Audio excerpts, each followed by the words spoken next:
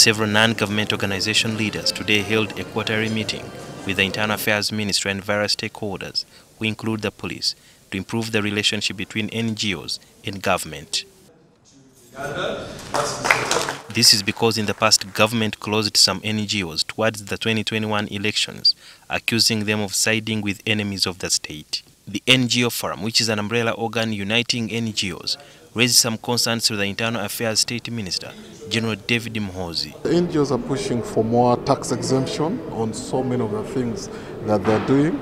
And so we need to sit down with the Revenue Authority because they feel the taxes are affecting so many of the operations. So until we have that engagement, we cannot conclude on that issue. Amid the shrinking space under which NGOs operate, there were several offices that belong to the NGOs that were broken into by the security operatives. Police opened up cases and files, but the reports have never come out, and therefore they tasked the State Minister for Internal Affairs to explain why. We shall get to the bottom of it and ensure that it doesn't recur. And I wouldn't want to say that you are, by inference, you mean that the break-ins were by government. Certainly. Other leaders too expressed their concerns and fears. According to the new act, each organization is supposed to pay $2 million per month when the permit ends, meaning that if you take 2 years, that's going to be a lot of money. 10 months, it's going to be 20 million.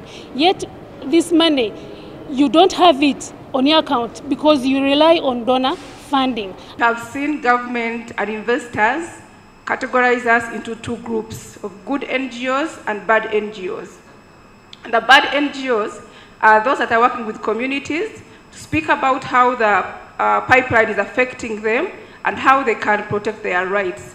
As NGOs, we don't like RDCs and security officers to blackmail us. We don't have branding at all.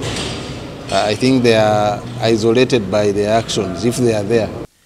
They also complained about resident district commissioners, RDCs. We seem not to be understanding each other very well. For instance, someone who comes in this morning is asking an NGO some report, another one who comes in the afternoon, the other one, and we never get feedback. I think NGO Bureau needs to do some induction to the local level players about expectations of each player at that level.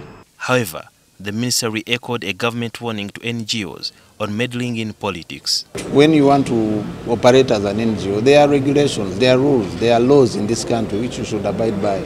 You can't say that being an NGO is like cowboy country, you do what you want. There are laws. You must be accountable. They have agreed that the NGOs will have an engagement with security operatives in the next quarter meeting on the heels of a request to government to make the meetings regional. Sudhir Yarhanga, NTV.